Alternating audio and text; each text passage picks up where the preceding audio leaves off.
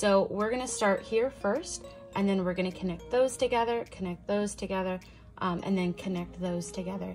And I mean, from that point, they're gonna be connected. So if this is just for show and you wanna be lazy and just, you know, make it so the squares stay together, you could end there, but I like to go the extra step, and then I will sew those together all the way down. So I'll end up having a bunch of seams. But, all right, I'm gonna go ahead, oh, that one needs to be flipped over. I'm gonna go ahead and show you how I do that. So for this, you are going to need a yarn darner.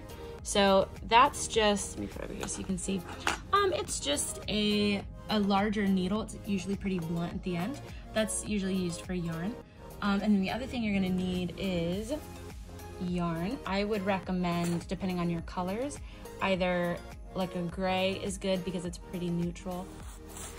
All right, so we are going to start with this seam here. All right, so all I'm gonna do is I'm going to take my first two. I'm actually gonna start over in this corner, okay?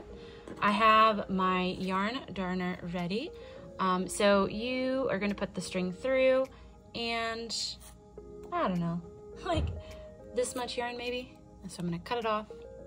All right, so I'm gonna go ahead, I'm gonna grab these two in this far corner here. So again, the correct sides are facing each other. So I'm gonna put those back together. I'm gonna pull all the way through, and then I'm gonna tie a knot.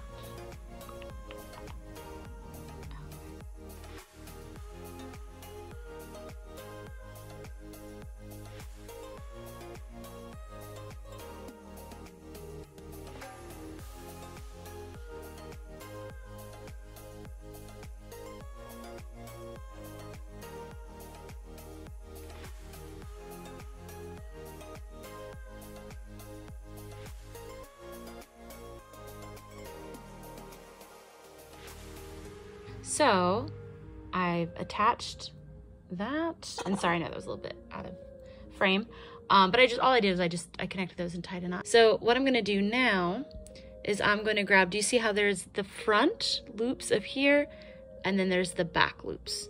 So I'm gonna grab the front loop of the color that's closest to me, and then the back loop of the color that's furthest away.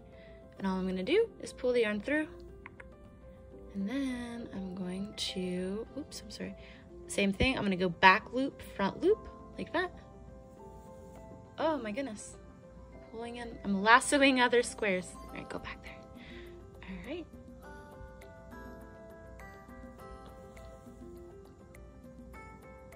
So it's pretty simple, even if you're not very good at sewing. I know I'm not good at sewing, that's why I made a minimal sewing kitty couch tutorial. This is pretty straightforward. And if anything, it will help you with your sewing skills, and maybe you can gain a little confidence too. Oof.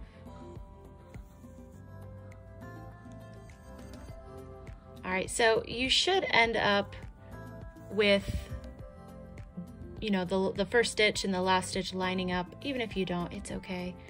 It doesn't need to be perfect. Okay, so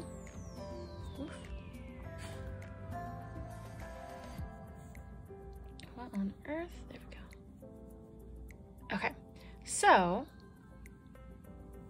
this is what it will end up looking like. Okay. Now it's good to double check. So you just sandwiched these together.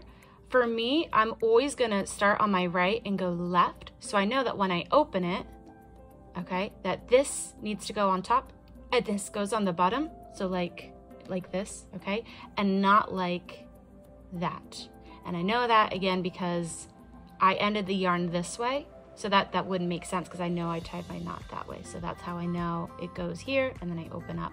But I would recommend double check with the pattern just to make sure that you have the squares in the right place. So the next thing we're gonna do is I'm gonna keep my yarn, I'm not gonna cut it off. And I'm gonna do the same thing. So I'm gonna sandwich my next two together like this. Oop, so I got my squares here, and I'm gonna do the same thing, except I'm just not gonna tie a knot. So I'm gonna go through my first two here. I'm gonna pull, pull, pull. Okay, so making sure that my blue is touching that dark blue, because that's how, when we open it up, that's how it is gonna be in the pattern, okay? So now I'm just gonna do the same thing. So I'm gonna take the back loop and the front loops. Make sure you pull it tight so they're together. Again, I'm so sorry about all this cat hair, my goodness. Both of my cats, well, you've probably seen them in my other videos. They're about, I don't know, like say medium hair or so. And so they just shed all the time.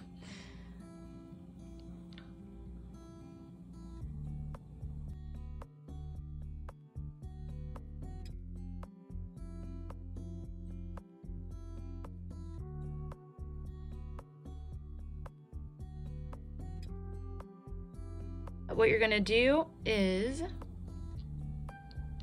after I'm done with that one, I'm just gonna continue, I'm gonna continue down the line. So I'm gonna sandwich those ones together, connect, connect, connect all the way through. So I'll let you guys do that, and then we'll start the next row. All right, so at this point I finished my last row, and I went ahead, so it looked a bunch like that. So I just opened them all up, just to make sure they looked okay. So what I'm gonna do is I'm going to cut, and at this point you would tie a knot and secure the ends, etc. But we're just gonna go ahead and move on. We'll get that later. So now we are going to start, again, I like to go this direction. So when we sew, we need to make sure that when we open it up, that this row is on top. So we're gonna put, the good sides are together. Same thing as we did before. We're gonna start in the corner, pull through, go ahead, tie a knot. And I probably should have cut a little bit longer piece of yarn. I'm just using the same one as I did before. But no problem, if you run out, you can always add more. All right, are we ready to begin? Okay. So just like we did before, back loop and front loop. Ooh.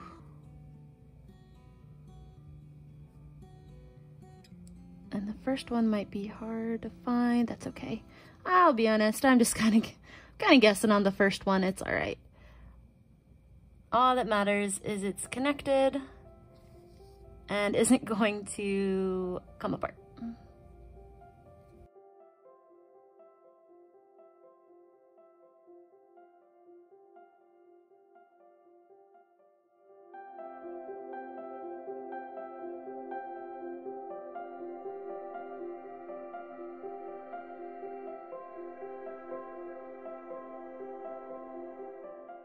Alright, so I have now completed all of my horizontal seams, and I've essentially opened them all up. So now what I'm going to do is I'm going to turn it vertically, and we're just going to do the same thing that we did, but we're going to do it along the vertical seams.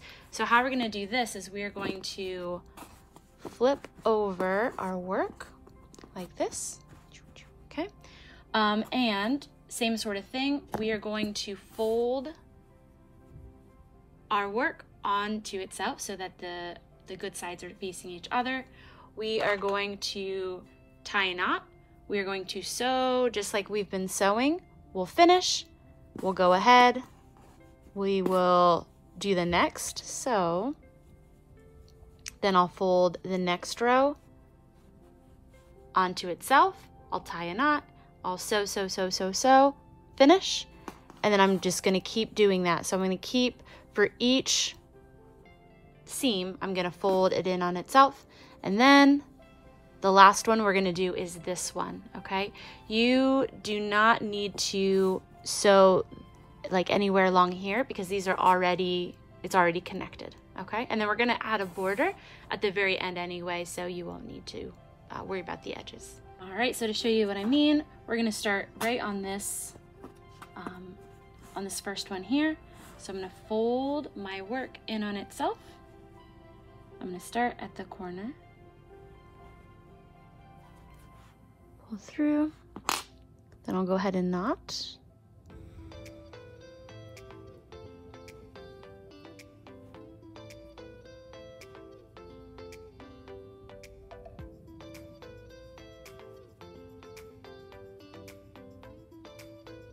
All right, now we're ready.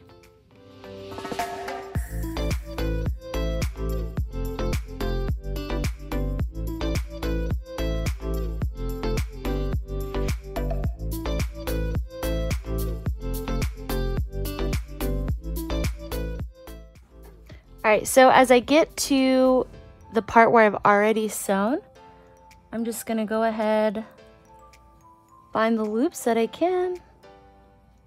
And again, since it's already attached, it doesn't have to be perfect, because it's not gonna come undone with that other seam. But we want it to look even, and we want it to look nice.